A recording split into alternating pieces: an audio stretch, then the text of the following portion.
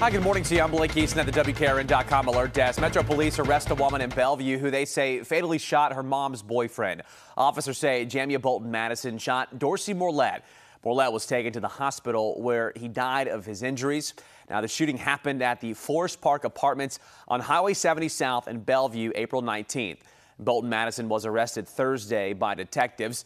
She's charged with criminal homicide. Metro Police say she's also accused of gun theft for stealing her mother's pistol and tampering with evidence. Remember, News 2 brings you breaking news around the clock at WKRN.com.